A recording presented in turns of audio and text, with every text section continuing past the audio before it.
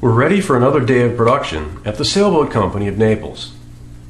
We start off with all of our Kanbans full, components and sub-assemblies throughout the whole production line.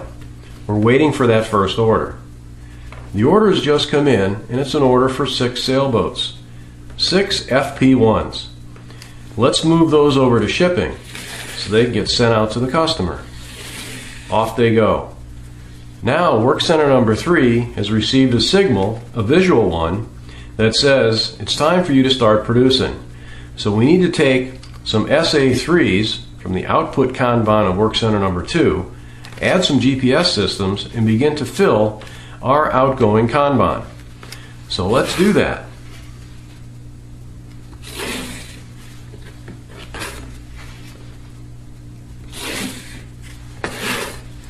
Now, as we are building these, Work Center number 2 is beginning to feel a sense of need to begin to start to produce, because they're seeing that their outgoing Kanban is being completely depleted of all of its sub-assemblies.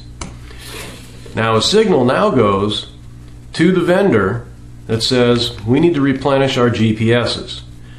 A signal now has gone to Work Center number 2 to begin to build SA3s.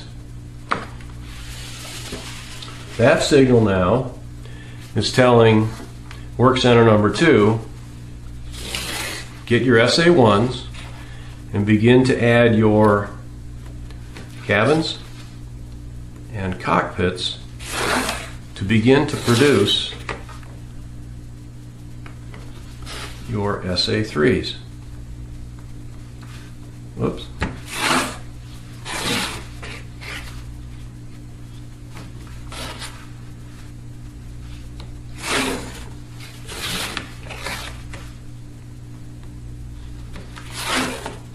Now, as we're sending signals to the work centers, it's also sending signals to our vendors to make sure that they replenish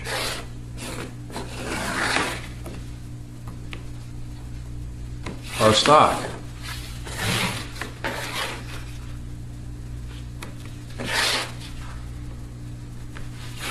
All right, now the signal's now being sent.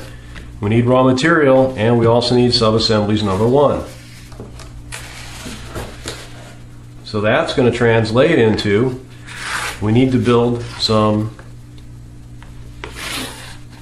hull and sail assemblies and fill this Kanban.